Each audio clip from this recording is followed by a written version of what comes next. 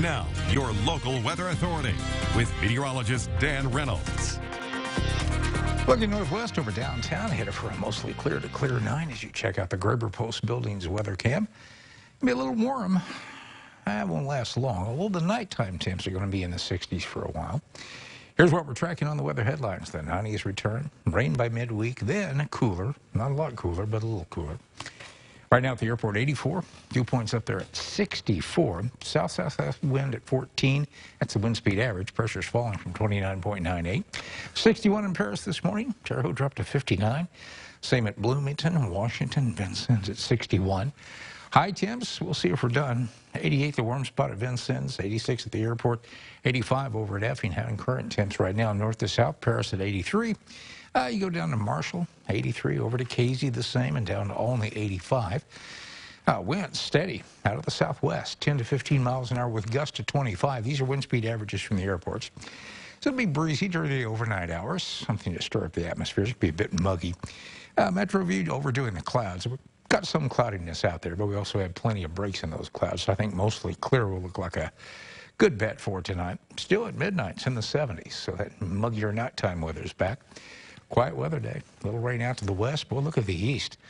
Some rain in Florida. No tropical systems to worry about. You zoom in, take a closer look. Just a few clouds here and there locally on satellite and radar. Really not a lot going on out there, and that will be reflected on Futurecast. I think we're going to see nothing but mostly clear and mostly sunny days and nights for the time being. As we get into the middle part of the week, Wednesday, maybe Tuesday night late, Wednesday on through Friday, that'll be the opportunity for scattered showers and occasionally some thunderstorms mixed in there as well. Short term, though, through Monday, we're going to be dry. Here's the next 7 days. Now, watch your clock up here in your day.